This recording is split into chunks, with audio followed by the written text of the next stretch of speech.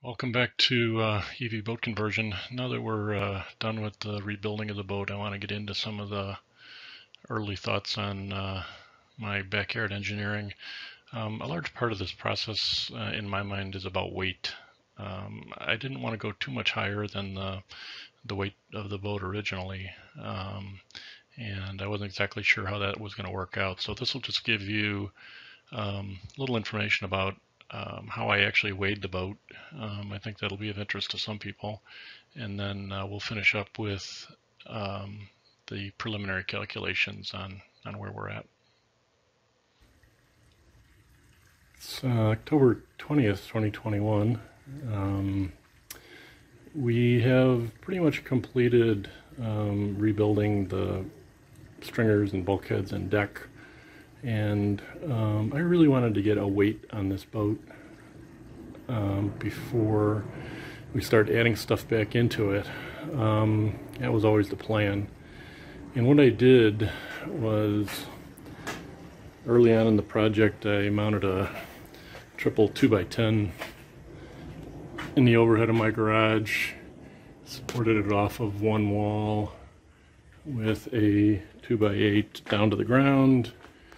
And then we've got this A-stand here out of 2x6s maybe, triple 2x6s in compression. We have a Harbor Freight 1.5 ton hoist. That cross member there is a double 2x8 with plywood. The other two cross members are also double 2x8s with plywood.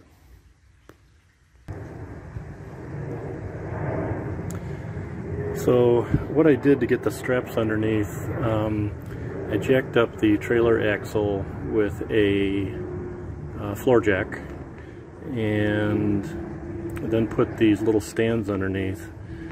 These are not good jack stands. They're designed for stabilizing trailers, but for what I'm doing, they seem to be working okay. So I put those under and then lowered the floor jack down onto those. A little scary, but it worked.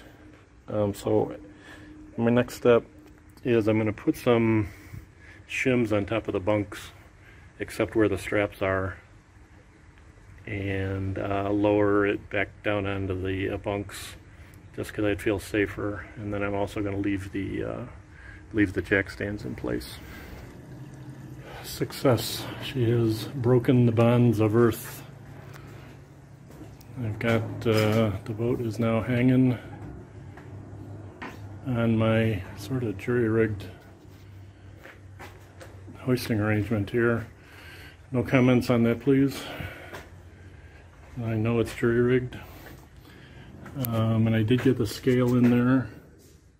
See if you can make that out. I don't know if you can focus on that or not, but 1,417 pounds, 428 pounds. It bounces around a little bit because I'm leaning on it. But that was really good to see,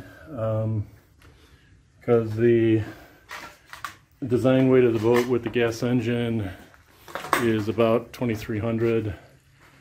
So, you know, that gives me 900 for batteries and such. I also have the interior out of the boat, which is a big chunk.